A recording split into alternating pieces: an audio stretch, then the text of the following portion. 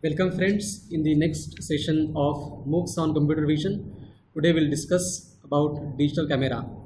Camera is the most important element of computer vision system and it is very essential to learn various fundamental aspects related with the camera like shutter, aperture, mosaicing technique, A to D conversion, compression, etc.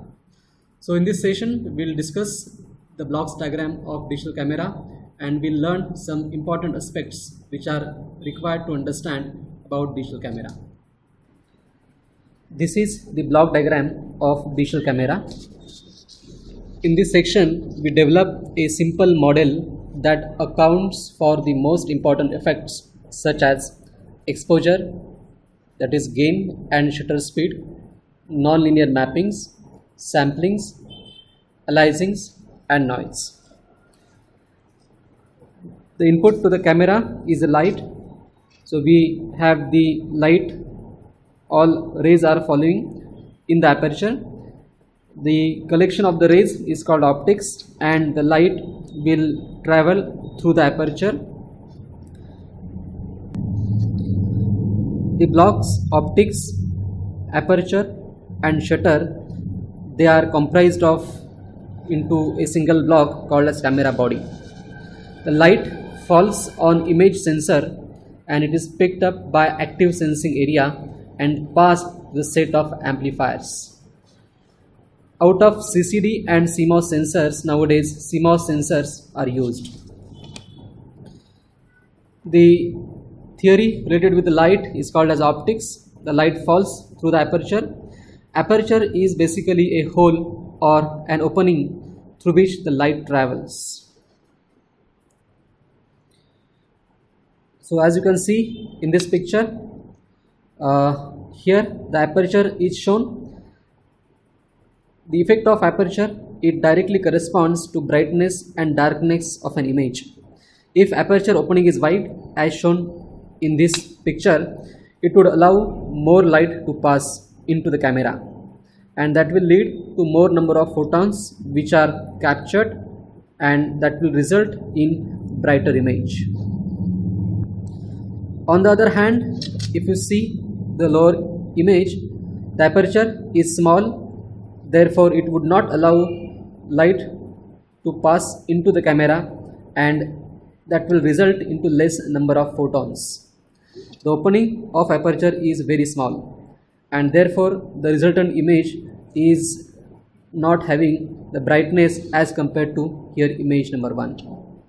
As you can see in this image, the effects of aperture. If aperture was not wide open, then this image will be more inclined towards a dark intensity. On the other side, if aperture is wide open, then this image would be more brighter as compared to previous image.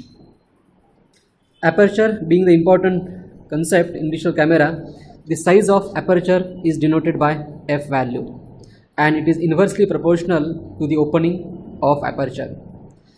If large aperture size is considered, that will result into small f value. So generally the values are mentioned into f upon the number. Small aperture size provides greater f value. So as you can see in the following image, this is the aperture size of 1.4. The next image is aperture size of 2. If the value is increased, the aperture size will decrease. The value of f2.8, the aperture size is still reduced. And you can see the last value, the aperture size is f by 8 and the smaller aperture is possible. Aperture and focal length of an optical system, they determine the cone angle of a bundle of rays that come to a focus in the image plane. Wide aperture obviously results in a sharpened image. Typically, the range of aperture size is from f upon 1.4 to f upon 22. So the normal range is f divided by 1.4 to f by 22. F divided by 1.4 is wide aperture or max aperture, and f by 22 is a minimum aperture. In the block diagram, the next block is a shutter block. The shutter speed decides exposure time. It directly controls the amount of light reaching to the sensor.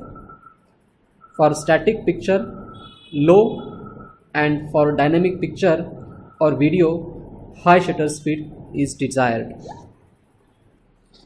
Shutter is actually a cover or a closed window. As the shutter gets opened, the light falls on the image sensor and image is formed on the array or on the image sensor. If shutter allows light to pass a bit longer, the image would be brighter. Therefore, shutter speed and shutter time are the important parameters. The shutter speed is nothing but number of times shutter gets opened or closed, while shutter time is amount of time it is open or closed. There is an equation that more shutter speed gives less shutter time and vice versa. Professional photographers use the speed of the shutter very intuitively so that they can click very nice photographs. So especially whenever you want to detect the fast moving objects, then in order to capture every bit of information, you need to carry out two things. Number one, you increase the shutter speed, and second, you decrease the shutter time. If you increase the shutter speed and if you reduce the shutter time, you can capture more and more details. If you see in the following image, the image number 1 is having shutter time of 1 second, and you can see that you have missed all minor details from the waterfall. In image number 2, the shutter time is 1/3, and you are trying to get minor details from the waterfall, and if the shutter time is increased, if shutter time is decreased to 1/200, then you get every minute detail of the waterfall.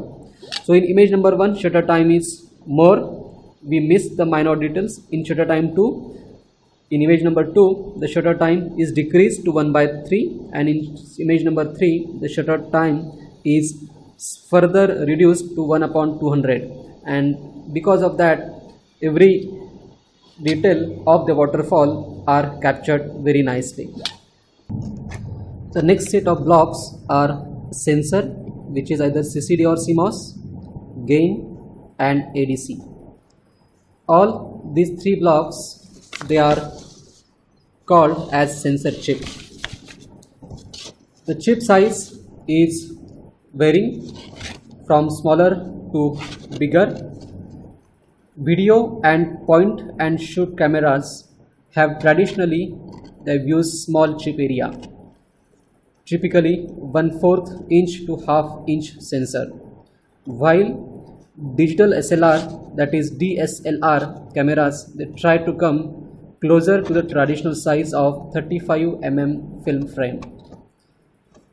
Larger chip size is preferable as each sensor cell can be more photosensitive. More the chip size, more photons are being captured, so more is the sensitivity. However, larger chips are more expensive to produce. So there is a trade-off between the two parameters, the chip size and the cost. Before A to D conversion, sensed signal is usually boosted by a sense amplifier. In video cameras, gain on these amplifiers was traditionally controlled by AGC logic, which would adjust gain value to get good overall exposure. In new digital cameras, gain adjustment is carried out through ISO setting. So we have the ISO setting related with the gain in the new digital cameras. Normal range of ISO is about 200 to 1600.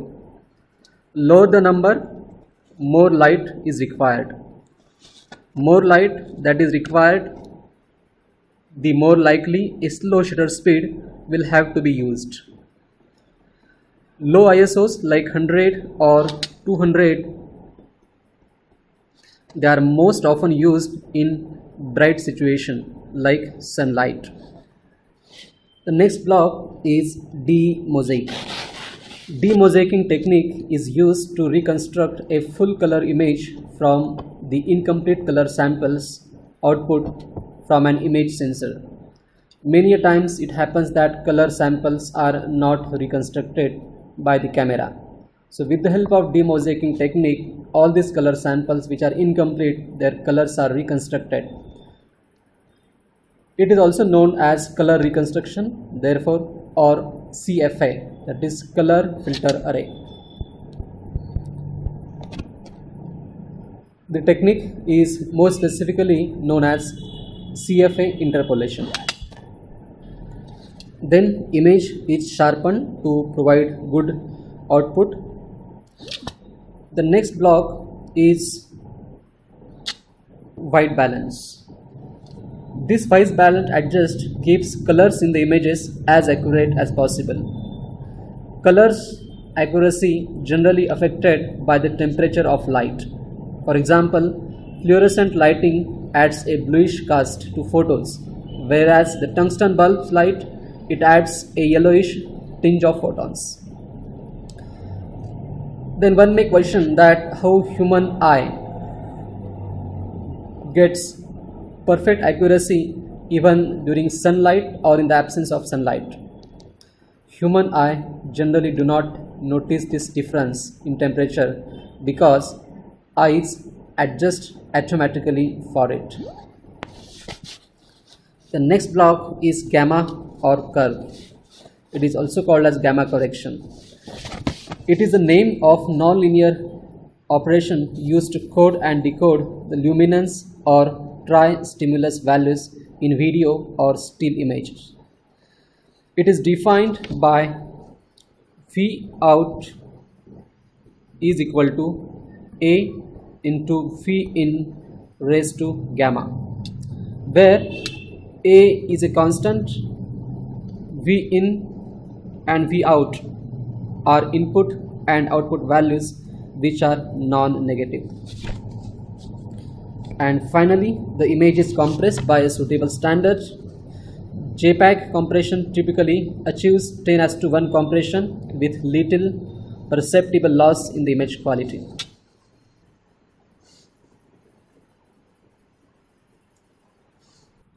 So that's all for today's session. Today we have completed the block diagram of digital camera.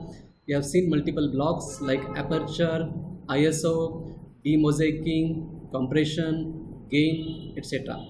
The camera being a very vital playing role in computer vision system, it is very important to understand all the concepts and various definitions associated with the digital camera. I hope you have understood this session of digital camera. Thank you.